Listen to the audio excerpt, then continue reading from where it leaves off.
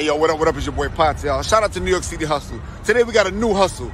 You know them people that be selling fruits and cakes and snacks on the side of the highway when you enter into Webster Avenue, cross Bronx? Holla at your boy. Yo, what's your name, bro? My name Pop. They call me Paparazzi, though. Paparazzi? You already. Okay.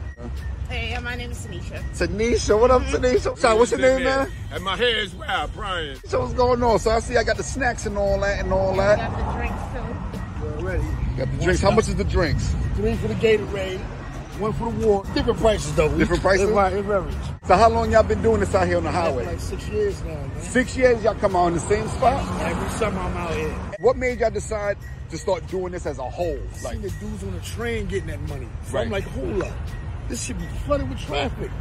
Make this the pit stop. Right here. Right here. And been getting it ever since. Right here? But what made you think this specific exit as opposed to any other exit? Oh, it's packed all the This shit time. get congested like a motherfucker. It should be so crowded. It's a gold mine. If you're about to go on the highway, Fact. you ain't gonna have no opportunity to get nothing to drink. So get you a snack and you get in there. That's right. Some people be in their car with their kid being miserable. Right. When your kid is in the car being miserable, you pull up.